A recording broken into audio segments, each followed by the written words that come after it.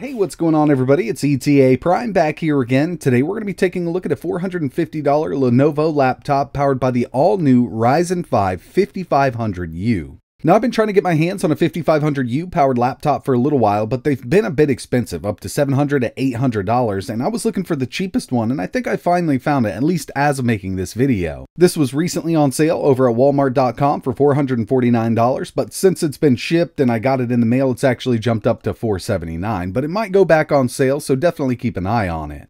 Taking a look at the keyboard here, as you can see, we do have a number pad. This also has a fingerprint reader built in. It's not a top-of-the-line laptop, given the price. We're at $450 to $470 for this, but overall, I think it's a decent budget setup, and I'm really excited to test out this new Ryzen 5 5500U APU. And by the way, this is actually something I'm just noticing right now as making this video. It is a backlit keyboard. When it comes to I/O, over here on the right-hand side, we have one USB 3.1 port and a full-size SD card slot. Moving over to the right-hand side, we have our power input, full-size HDMI, another USB 3.1 port, USB Type-C, and a 3.5mm headphone jack. As for the specs, for that CPU, we have the all-new AMD Ryzen 5 5500U, 6 cores, 12 threads with a base clock of 2.1 GHz and a boost up to 4.0.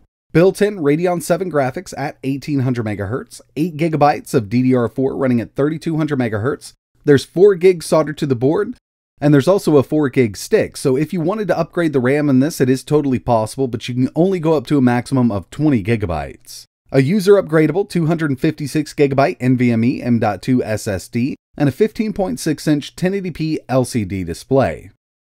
And real quick, I just pulled the bottom off so you can take a look here. As you can see, we do have this user replaceable M.2, and right under here, we have a single stick of DDR4 running at 3200 MHz. This is a 4 GB stick. The maximum you can put in here is 16, but remember we have 4 GB soldered to the board, so maximum on this PC here would be 20 GB of DDR4 running at 3200 MHz. And before we get into testing, I wanted to give you a quick look at the BIOS. Now, there's not much that we can mess around with in here, but there are two very important settings. First one, system performance. Near the very bottom here, it's set to intelligent cooling, and this is going to keep that CPU around 13 to 15 watts. We also have extreme performance and battery saver. I'm going with extreme performance. This will actually take the TDP up on that CPU to 30 watts. Next one, our VRAM allocation for the built-in Radeon GPU. We can go up to 2 gigs, and these are the only things I change in this BIOS. Okay, so here we are. This is running Windows 10 Home right out of the box, and one of the main reasons I went into the BIOS and turned it to performance mode was CPU wattage.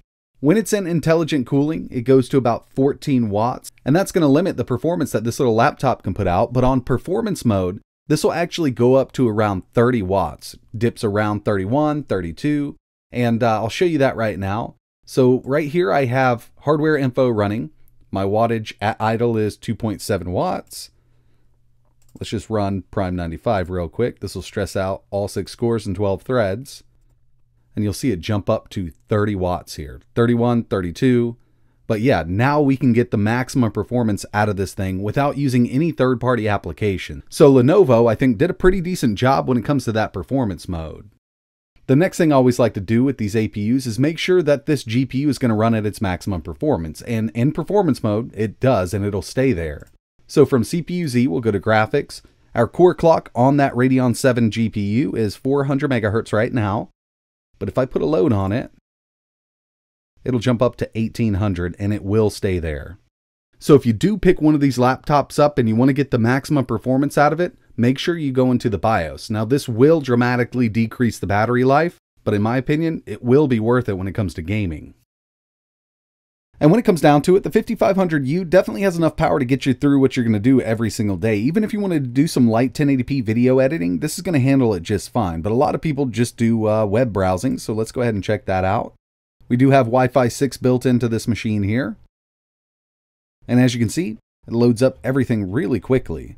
Just went over to Lenovo's website. Another thing I like to test here is WebGL performance. So we'll head over to these tests. Up here we have the FPS, 500 fish, we're at 60, 1,000, 5,000, 10,000, 15,000, and when we go to 20,000, it drops down to around 55. But yeah, that's looking really good for a mobile chip. Next thing I did was run some benchmarks on this laptop. First up, we have Geekbench 5 with a single core of 1121 and a multi of 4694. Moving over to Cinebench R23, total multi-core score of 7126. I also tested out some GPU benchmarks using 3D Mark. Night Raid came in with a 13,061. Firestrike, 3,072. And finally, for the GPU side of things, we have Time Spy with a 1,205. And the very last thing I ran was PC Mark 10 with a total score of 4,988. So yeah, I mean, for a mobile chip, this is actually looking really good. Now it's time to see if this laptop can game, and first up we have Genshin Impact, 1080p, medium-low settings. We're getting 60. I have seen it dip down every once in a while even with these settings, but it's few and far in between. It's really when there's lots of particles on screen, but overall it handles this game really well.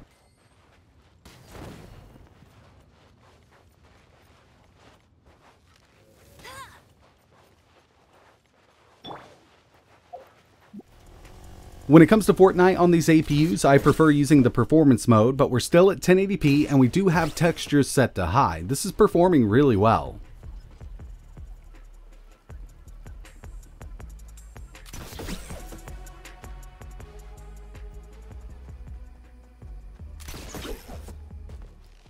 Next on the list, one of my favorites, original Skyrim, 1080p, high settings, and you know this is an older game, but it's still a great game to play. We're at 60, high settings, we're good to go with this one.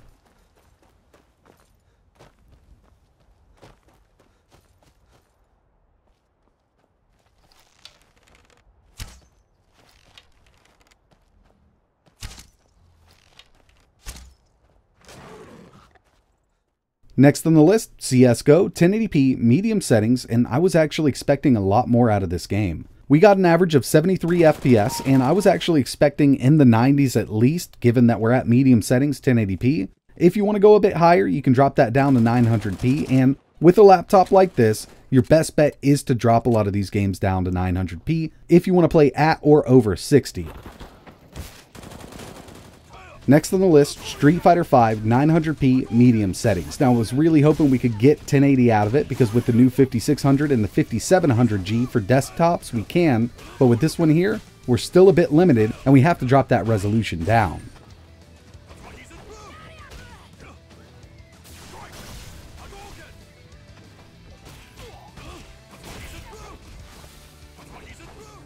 Now when it comes to the mobile Ryzen 5 chips, I've never really had good luck with GTA 5.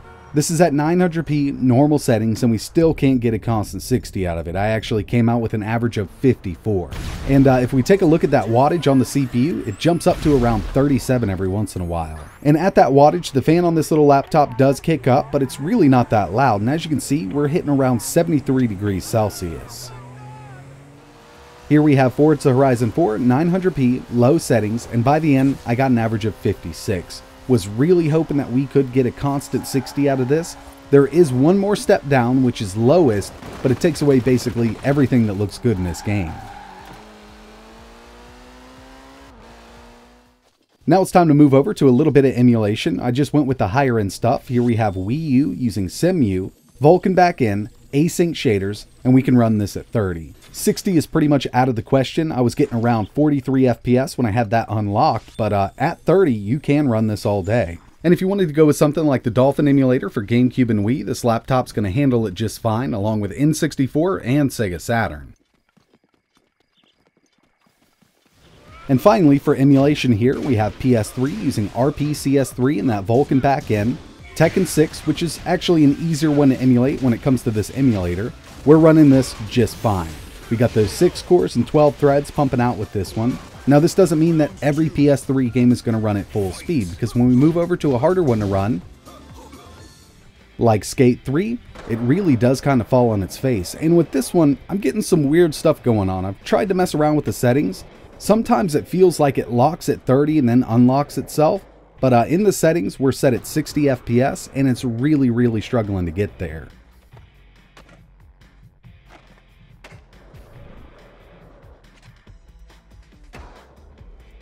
So in the end, it's definitely not a bad laptop for $450. It's not great at gaming, but you could get by at lower settings. Emulation will be absolutely amazing on this thing.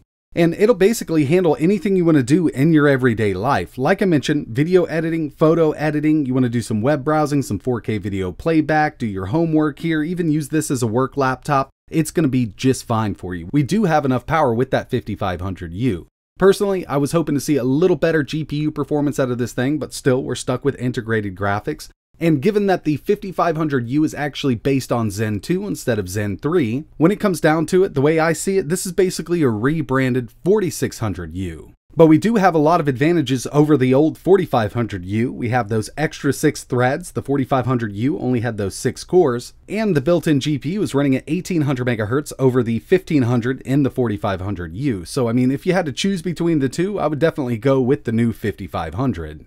But that's going to wrap it up for this one. Really appreciate you watching. If you're interested in picking something like this up, I will leave a few links in the description. And if there's anything else you want to see running on the 5500U, just let me know in the comments below. But that's it for this one. And like always, thanks for watching.